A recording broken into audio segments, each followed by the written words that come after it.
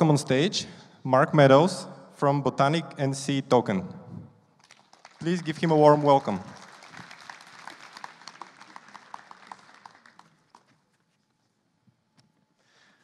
Okay. Iskren, Eva, Imo, Blagadaria.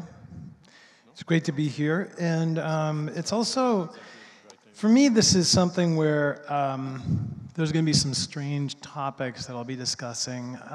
One of the key things I decided to do was actually start a little bit with my background. This is uncommon for me, but it was in 1992 that I moved out to San Francisco, and I helped to develop what was the third .com website. And we were there figuring out, do we put a back button on these things? It was well.com. We developed the thing. We began building personal pages for people. I started a virtual reality company in '95, sold it in '98, and then went on to work at Stanford Research Institute and Xerox-PARC. Got involved in, seems like the speaker's very loud. Can we turn the volume down a little bit, please? Got involved in artificial intelligence and natural language processing, in particular computer vision. And as an aging Dungeons & Dragons geek, I, of course, with this background in VR, said, how do we make conversational characters? And what is the future of interface? And started an AI company. It was in 2005, and we were trying to build something like Alexa, in which it was able to answer any question at any time for anyone. But that wasn't actually valuable for anybody. We were using probabilistic inference to generate sets of data that you could talk with. So we had 200 Arnold Schwarzenegger interviews, for example, and we took them all through, and we looked at, like, what are the phrases he's most commonly using? And we asked the system, what do you think of gay marriage? And the Arnold bot said, gay marriage should be between a man and a woman, and if you ask me again, I'll make you do 500 push-ups. And that was a really important moment for me. Of course, we got a lot of crap out of the system as well.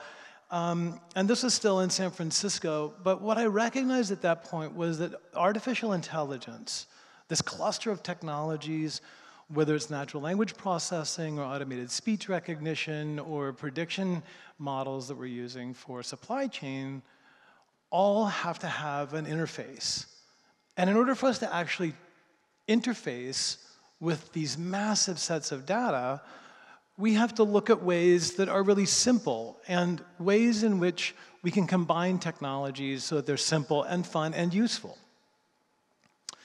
So I'm going to talk about a few things. So the reason I mention my background is because I've been in the Bay Area for all these years, and as I watch things like Cambridge Analytica occur, and as I see really questionable behavior coming from where I grew up professionally, I began to wonder, are there other solutions? I'll be talking about bots and conversational user interfaces, how they're surveillance, some of the basics of how they're built, how you can build them, how distributed ledgers are now solving problems that artificial intelligence is introducing into our world, and ways in which we can build these models together. Alexa, Google Home Assistant. Alexa right now is massive, and it's moving forward very quickly. These are essentially bots. They're chat bots, and they have an automated speech recognition layer that's built on top of them. And so when you talk with Alexa, there are these various API calls that are going on in the back. So you say, what is the weather? And that audio, what is the weather, gets translated into the text. And then there's an intent that's recognized in that text that then goes off to a particular API service, such as the weather. And then there's a response that comes back, and then it says, from generating the natural language, the weather's partly cloudy, and then that gets translated into the audio. So these 5 API calls whenever you talk with Alexa. And this is a very advanced system, and there are, in many ways, there's the skills and over 30,000 discrete functions that Alexa has. And they're giving away Alexas for free. People are basically using them all the time. Actually, I'm going to go back really quick. And if somebody gives you something for free, like a multi-million-dollar AI system in your home, you should ask what their motivations are. If someone were to come up on the street and offer me drugs for free, I would probably want to know, well, what's in them? And what are the side effects? What are the benefits? Who is the person that's offering this to me? And what's their motivation, right? So we'll come back to this in just a second. Bots, though, are multimodal. And we're looking at third-generation bots now that are not only chatbots that are using words and assistants that are using voice, but we also can drive both the computer vision input of the end user as well as the animation output of the avatar visually. And that's how we as human beings speak and function and have over the last 50,000 years. Botanic has personality templates and character design tools and use flow wizards, publishing tools, API aggregation systems, and over a dozen patents in this space, including voice-to-blockchain bridge and methods for natural language processing. So we started the company in 2011, and we've been it's been a rough time at moments where we've really, in 2011 when we started, we noticed Bitcoin coming out, and then we were involved in the Ethereum ICO, and then we ran out of money at one point, and Ethereum was at $20 per token, and I'm like, oh, I can pay staff with Ethereum. So we've managed to keep ourselves alive going through these developments of our products. We can deploy on major operating systems, and just as you are able to use many different channels to communicate with your friends, bots are able to do the same thing. So, by the way, just technically speaking, because I very much respect the audience that's here, there's a rough overview that we have. There are language engines. We have a lot of the natural language processing that's there. We're using third-party libraries extensively because get your cameras out and take the picture here. Because we don't want to actually become a company that goes out and has to train voice rec libraries. What we do is we provide a switching station so that all of those existing libraries can be combined into the simplest possible interface. And then there's the presentation layer, which may include the avatar or may not, and then we have all the different delivery channels that we work across. So bots are made first and foremost for listening. And the reason why there is so much interest around them, and I'm not talking about the Mirai-style scripted bots for DDoS attacks. I'm talking about conversational interfaces like Alexa. And Alexa's listening all the time. I talked to the guys at Intel that made the Sioux Creek processor. And I said, so Alexa tells us that it's only recording the wake word locally, and then it begins working with the cloud. And those guys said, no, that's not actually the case. It's always recording. It's always on. All that Amazon can configure is the amount of time with which that audio signal is being processed. So even if you turn Alexa off, it's still listening. Why did Amazon give us this multi-million-dollar AI system in our homes? Who's got an Alexa, by the way? Yay, all right. I'm glad to be talking with the right audience. So back to Arnold. When this bot said this surprising, or I'll make you do 500 push-ups phrase, we realized that the user experience of artificial intelligence is personality. That company blew a flat. And when we started Botanic, we said, let's redesign this from the user perspective. Let's build contextual systems that are there only for a particular function. And that requires a whole lot of design. These are images of some of our builds. This is Jackie on the left, and you can see that we have these. This is open source. This is all via WebGL. You can drive it via browsers like Mozilla's Netscape or Safari, whatever. We also have developed apps, and in many cases, we've been working in the wellness vertical, mobility, finance, entertainment. So these are what the characters look like, and we do this because we don't want the character to be mistaken for a human. When you're talking with this AI system, it needs to look like something that's not human. Microsoft is our biggest customer, and this is Andy. We did 4 builds with them on Skype platform using the Skype bot framework in part. And Andy was there as a career assistant and a job coach. She would help you get ready for an interview and say, oh, try to relax a little bit or change the lighting, and was there to really offer sort of soft skills coaching.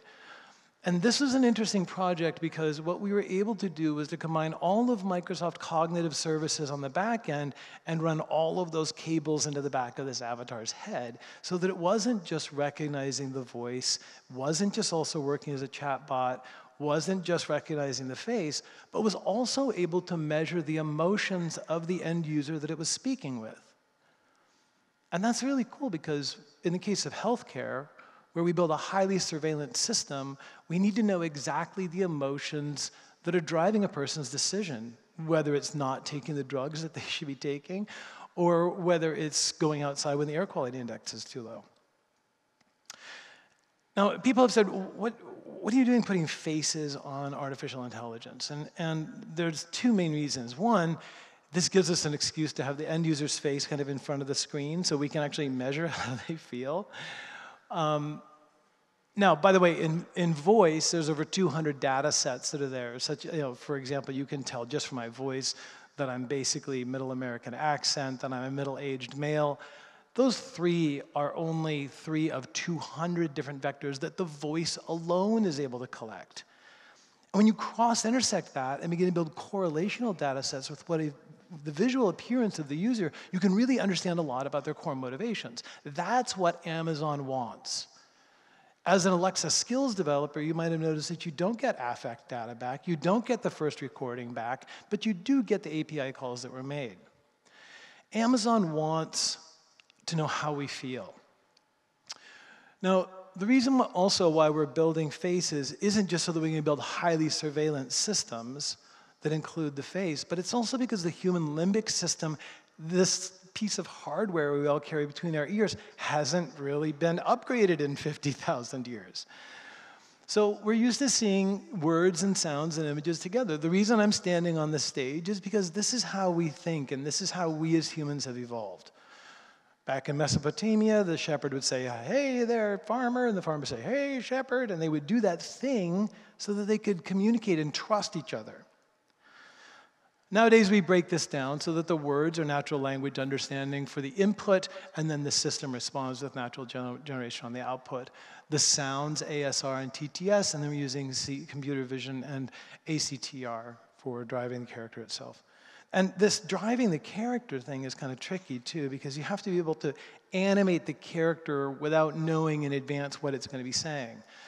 I'll leave that for another talk. All right. So bots are aggregating lots and lots of data. They're really collecting, again, not just how we speak and see and move and which API services we're asking for when, but we're also, now with bots, being able to collect the emotions and the core motivational drivers behind them. It's highly, highly surveillance stuff.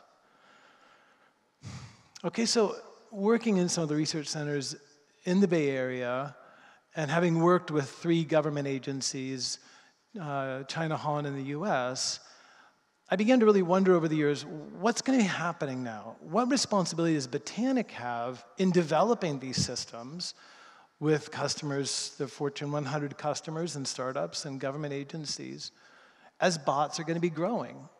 2021, we're looking at a 7 times uptick in bots.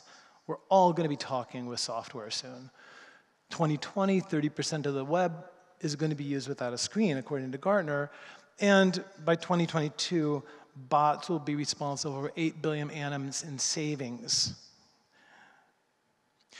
That savings line is weird because companies come to us and they say, hey, we have all these people that are working at the CRM system and they're using all their time to talk with customers, and we really want to replace them with bots. And so we're like, wait, do you want to replace them or do you want to make them more effective? The 3 main problems that artificial intelligence, again, this cluster of technologies presents, is a loss of jobs, there's going to be a loss of privacy and trust, and most importantly, a loss of control and an imbalance of power.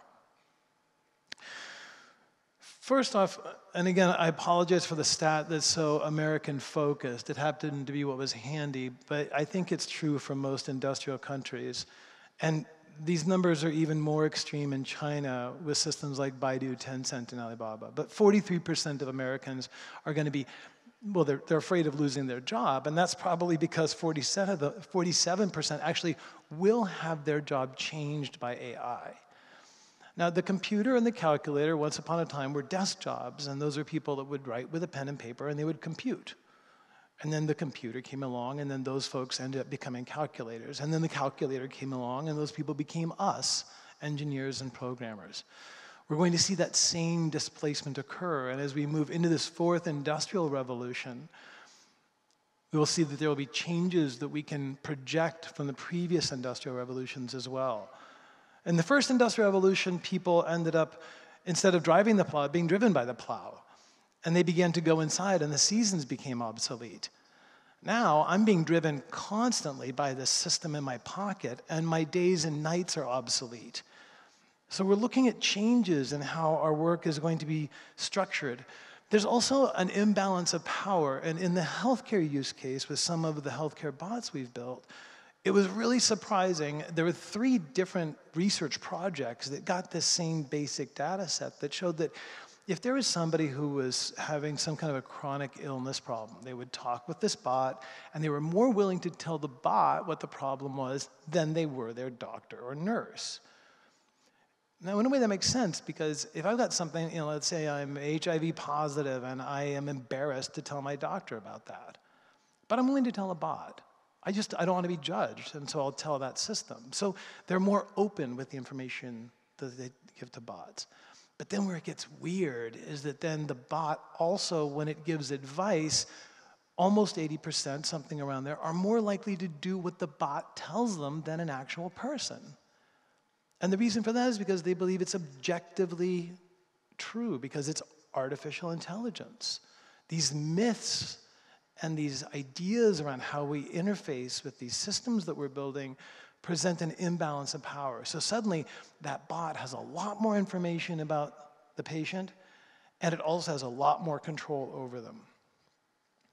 These imbalances of power also are showing up in terms of how media is being used. The French, American, and UK elections have all been at least affected by bots and conversational systems. And then we get to my favorite subject, which is Facebook. And we also see that whether it is targeted advertising, textual analysis, or facial analysis, that the amount of data that Facebook now has on us is immense. And in the 2015 study, please take a look at this. It's interesting research that they published. They had, I think it was about 1 million users, and they were doing affect detection on what those users were posting. And then what they would do is they would show those users some kind of an image. And they found that the users that were posting things that were sad, when they were given a happy image, would begin to post happy things. And then those users that were sad, when they were shown a sad image, would then also begin to type sadder things as well. But what that means is that Facebook knows how you're feeling and knows how to change the way you feel. That's only from web page interfaces. That's not really using voice inflection and the kinds of affect detection that we can get from things like Alexa and multimodal bots. But wait, it gets weirder. Who's heard of Pokemon Go? Okay. So Pokemon Go, I think that there were some hands that didn't go up here. Pokemon Go was essentially a famous game in which people were going out in the world and they were looking for Pokemon as augmented reality characters. There were various spots around a number of cities. And I'm like, oh, they're like avatars, they're augmented reality avatars. That's like the kind of thing we make. Do these Pokemon talk? And so I download the app and I'm like looking at it and it says it wants OAuth level permissions on my phone. And I'm thinking, why does it need to send email as Mark Steven Meadows so that I can go hunt Pokemon? So I track it back upstream. And it turns out that Pokemon Go is published by a company named Niantic. And Niantic, it turns out, is majorly owned by Google. So I'm like, why is Google sending people out to collect Pokemon Go with OAuth level permissions on their phone? And the reason is because what was happening was as everyone was going out and hunting for Pokemon in the street, they were actually collecting real-time data of the world and sending that back to Project Tango, which is Google's real-time 3D real-world data set. So these systems are measuring how we feel, they're changing what we're doing, and we're not entirely aware of what's going on as we're participating with these systems. But the reason is because data is now, in some cases, called the new oil. It is the single most valuable commodity on the internet. The slides should be available. I've tried to include some links for you guys to look at and verify some of this. But it's certainly extremely valuable, and we're seeing companies like Google and like Facebook become very large, very powerful companies because of this. All right, another show of hands, please. All right, who has a Facebook account? Okay, keep that hand up. That's $75 a month there, roughly. Who has, let's say, a Facebook account and a Google account? All right, that's about $150 in value on a mean scale. Some of us only, it's like a fraction of a penny per month. Others, it's thousands of dollars per month. But what's weird about this is that these are the two companies that now have the most powerful AI systems on the planet. These companies now that know how we feel, know how to affect the way we feel. And, you know, I at least got my Gmail account, it was probably 2001 or 2, and I was merrily typing away, and I'm like, hey, I get free tools, and I'm like thinking this is super, and then Facebook comes up like, oh, I can connect with friends, and we're sharing.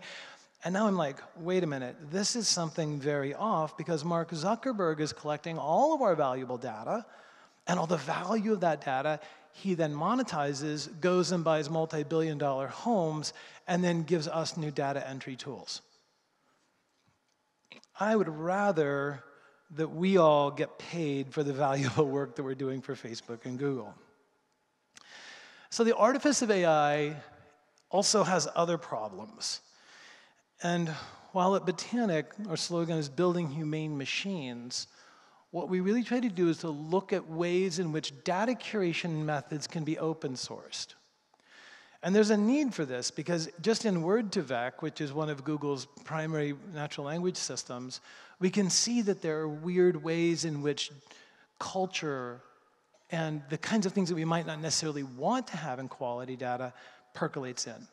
This is a slide that shows the word persuasive in Word2Vec, and on the top is referring to persuasive men, and on the bottom is referring to persuasive women. And I think it's interesting to see this cultural sexism that comes through, because for the men, it's persuasive, astute, compelling. For the women, we have things like ditzy, compelling, manipulative, and kittenish. So this is actually sexist AI. Now, if we go back to the healthcare bot, where people think that the answer they're getting back from the AI system is objectively true, we need to recognize that under the hood, this is not the case. The normalization of this data, as we were talking about earlier, that's really where a lot of the work lives. And oftentimes, large companies like Google are just letting us do it, and we don't do a very good job of curating data and actually building quality sets. Then we have this other problem, because on Facebook, all of these bots that may be using natural language processing systems or maybe are just using pre-scripted are able to scam and spam and phish and troll faster and better and without getting exhausted like a human would.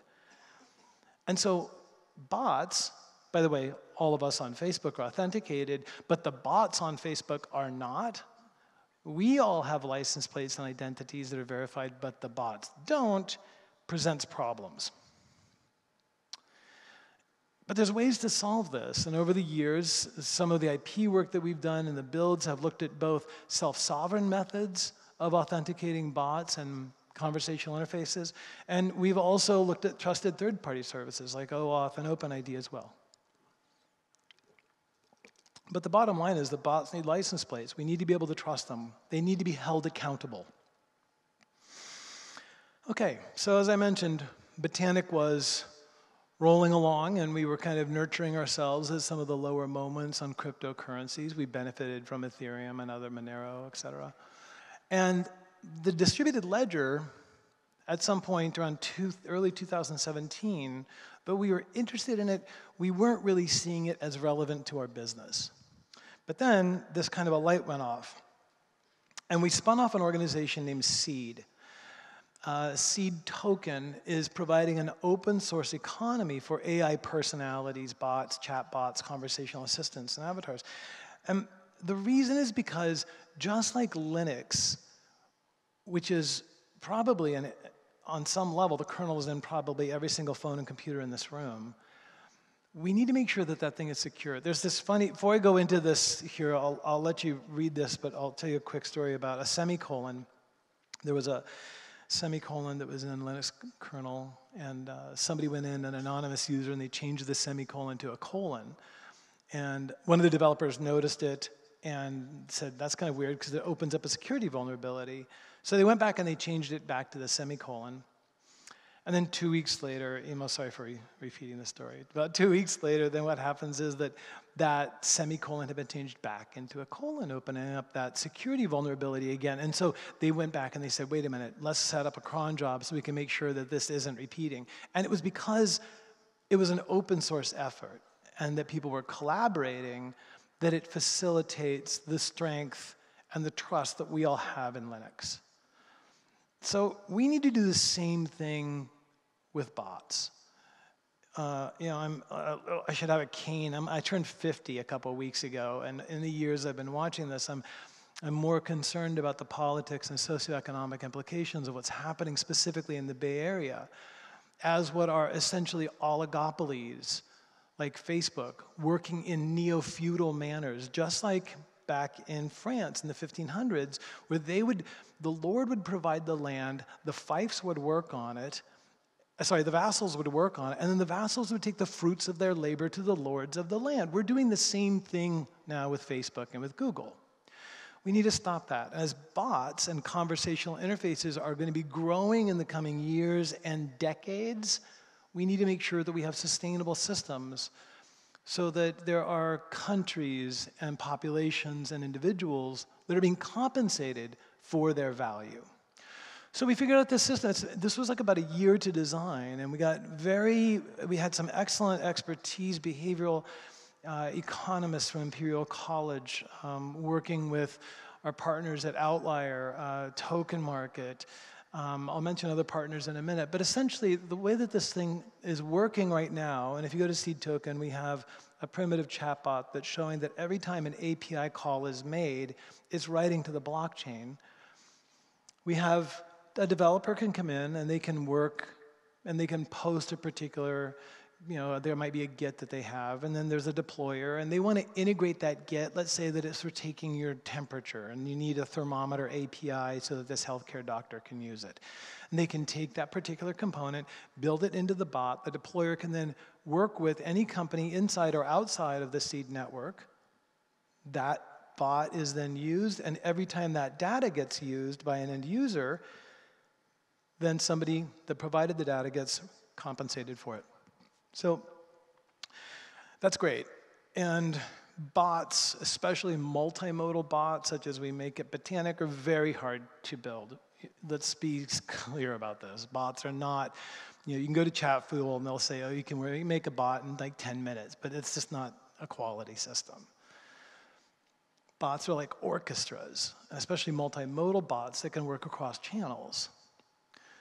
So we have these problems of how difficult it is to build bots, and we want that to be open source and provably trusted. But then we also have things like GDPR, and we need to recognize that the end user privacy should be an option. And so we've developed a system which we're implementing this month. We have the wallet working, we have the token working, we have the bot that's there. And as we continue to build this economy, we're also building an interface method so that a user, regardless of the channel that they would be speaking with the bot over, whether it's Signal or Telegram, Messenger, Skype, whatever, can say, oh, I want my data to be respected and private, and I'm willing to pay for that. Or they can move the slider over to the other side and say, I'm not worried about privacy, and I recognize it's valuable, and so pay me for my data. And that gives us a balanced model, and it begins to generate a knowledge economy where all of us that are unique and any of us that have anything to say can provide data to the system and then make money for it. So let's say that there's like a kid in Mexico and he knows how to unbruise an avocado.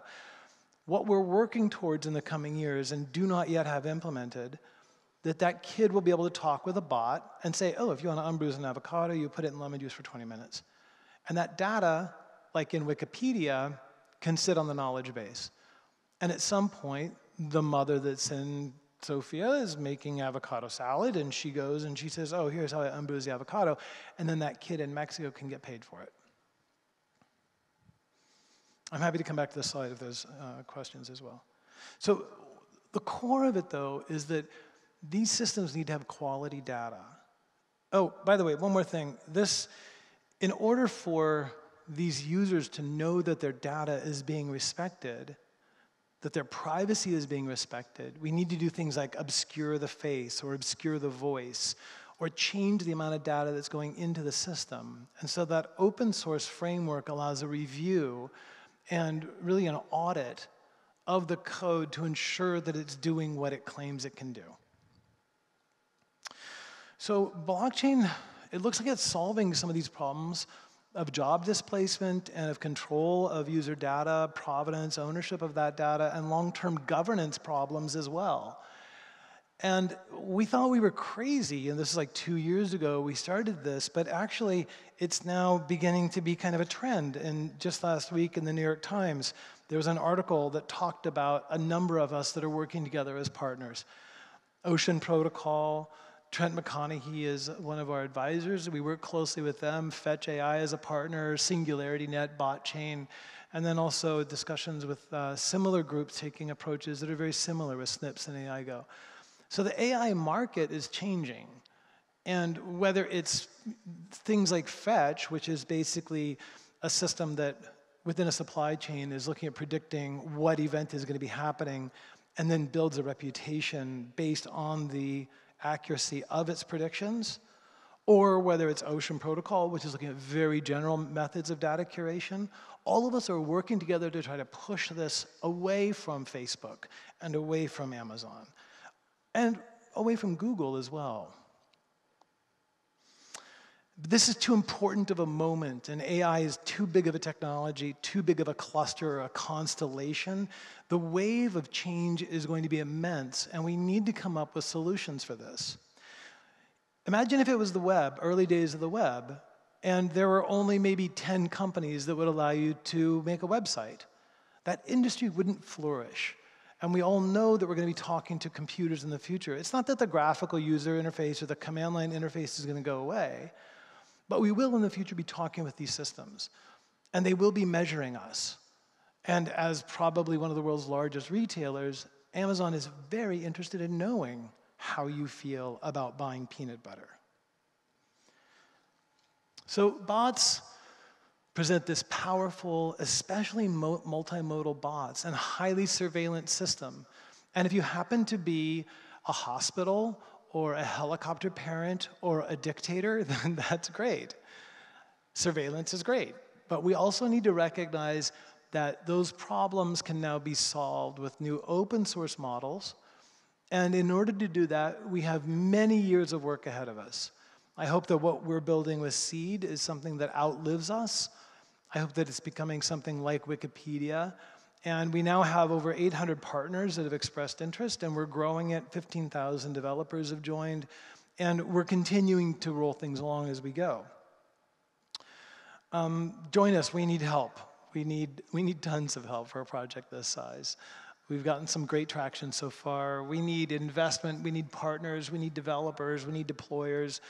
And as we look at the myriad different applications for conversational interfaces, we hope that you will join us. So I think, Iskren, I'm coming up here. I hope that I have pegged us in exactly at the minute. Sped it up a bit. Should we ask questions or not? Yeah, okay, good. Sounds like we have a question. Good, good, good. I'd love a hard question. Questions? Please raise your hands. I asked you guys, there we are, good. I asked you guys 3 questions. I should get at least 1 back. Hi. So, great talk. I fully support you with the boss and stuff. But I want to ask, you mentioned that when training AI with skewed data, for example, it can become biased. and then gives us results that we don't want. And an ethical question about that would be who decides what results we want the AI to give. And I think that will be a big problem in the future as well. So, thank you. Yeah, so if I can rephrase that, the skewed results we get back from non-curated systems or poorly curated systems can lead us to making bad decisions. And what you're saying is it would be better for us as end users to be able to represent our individual values to that system. Now, we've looked at this a little bit because in these highly surveillance systems, we're able to actually pull various Bluetooth devices. And if Android is running, we can collect a lot of data off of it. And the bot's actually able to learn better what that end user is doing based on the other devices that are in their house. And one of the things that I think is important is that as we get progressively, we're looking very much at small data.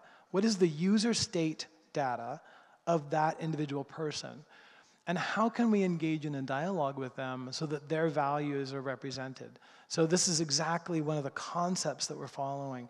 We've implemented enough that we can collect all of the different data, the movement of the user, where they're at, when, what they're saying, how they feel, etc. However, we have not gotten to the stage at which we can have a dialogue with the end user just via natural language, and they can say, here's how I would prefer to make decisions. Thank you for the suggestion. We'll keep on it. Yeah, I think we have time for one more question.